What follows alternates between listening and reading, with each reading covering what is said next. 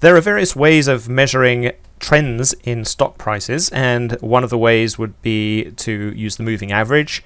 And as in this example, you can see that LNG is trading above the 200 period moving average. So you might say it's in an uptrend. It's also above some of the other moving averages, but it tends to cut down into some of those. So when it violates a moving average, maybe you say the trend has changed. So that's one way. Another way is that you might use something like the Zigzag Indicator. And the Zigzag Indicator looks at changes in price and has a threshold limit before it starts to change direction. But depending on what values you set in for the threshold, you can pick out trends that are occurring of different strengths of trend. So there are two ways, but one interesting way is to actually draw a line of best fit between or among the data points that you're interested in. So in this example, we're looking at LNG. If I was to draw a line of best fit, a linear regression line, in fact, it's called, you will see that we have basically a line which has been drawn by the least squares method. So it statistically is the line of best fit among all of these stock prices. And then around that line has been drawn two bands, basically equidistant from the linear regression line, and those bands are placed in this example at 2 standard deviations away from the linear regression line. Now 2 standard deviations means that 94-ish% of all of the prices are contained within these two lines. So you can see the price came below the lowest standard deviation line here, but for the rest of the time pretty much the price was within these two bands. So linear regression lines are a good way to look at trends. The new template in EdgeRater is a linear regression channel analysis template, and in this video I'm going to talk about how you can use that template. So let's go with that, and I will just bring up EdgeRater, and you'll see that there's the linear regression analysis category on the right hand side, and the linear regression template is the first template, the only template in that category right now. So I'm just going to run this on my list of weekly options. These have been updated as of August the 8th, 2014, so data from last Friday. And if I just run the template, it's going to go through and calculate channels, linear regression lines of varying lengths for all of the stocks that are in this list. So there are 1, 2, 3, 4, 5, 6, 7 different groups of columns which contain the linear regression information of the various lengths.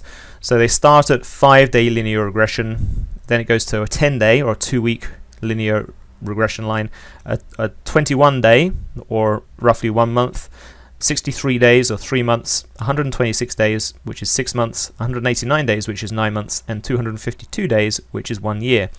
By default, this template, the results of the template, are sorted by the annualized percentage gain of the stocks.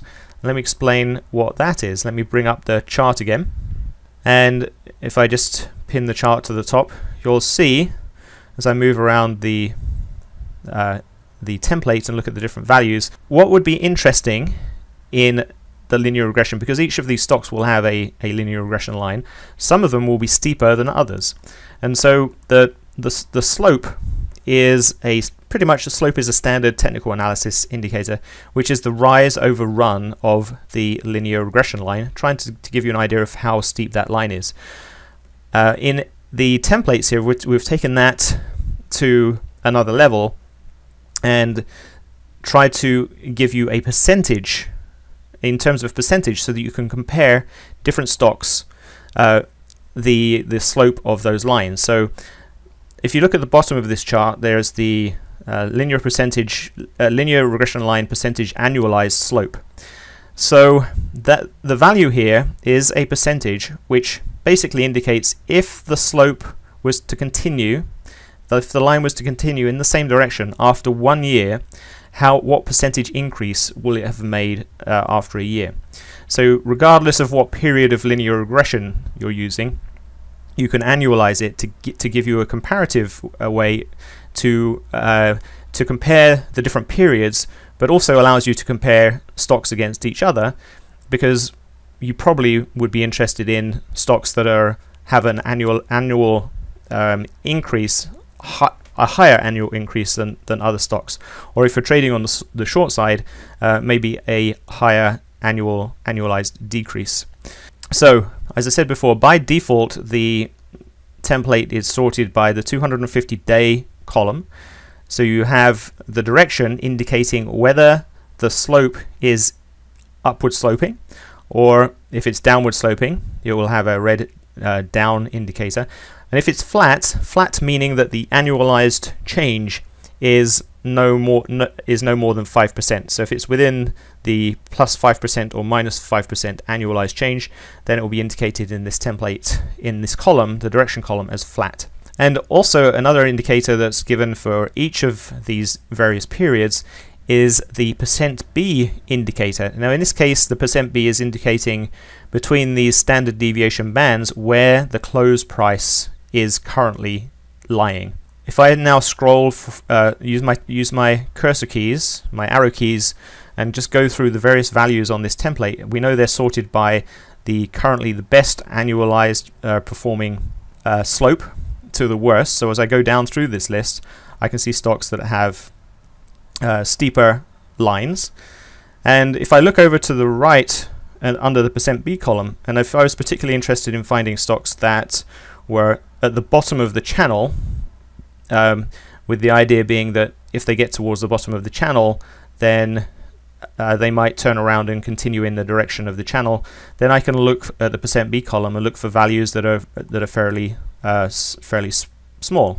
So for instance, if I was interested in finding stocks that were in a long-term uptrend indicated by the 1-year linear regression channel sloping up at a reasonable rate, and I also wanted to find out when the price was at the bottom, towards the bottom of the channel, then I would just look through the %B column and try and find an example. So I'd look for something that's %B value fairly low. This is a good example, Valero Energy. You can see that the channel is sloping up. It's moving up currently at a 37% annualized rate, meaning that if it continues, if the linear regression line continued from where it is today, in 1 year's time, it will be 37% higher. And the price is currently 8% above the lower standard deviation, standard deviation band. So it will quickly allow me to find things like that. What I can also do is, as I scroll around this template and I look at the different periods, so now I've just shifted into the column, the 9-month column, you can see that it will update the chart to show you the linear regression for that period of time. So you can look at shorter and shorter periods. You can do things that are quite interesting, like find stocks that are in a long-term uptrend based on the linear regression. And then you might want to say, I'm interested in things that are rising annually at a fairly high rate. But then I'm looking for things that have stocks that have pulled back.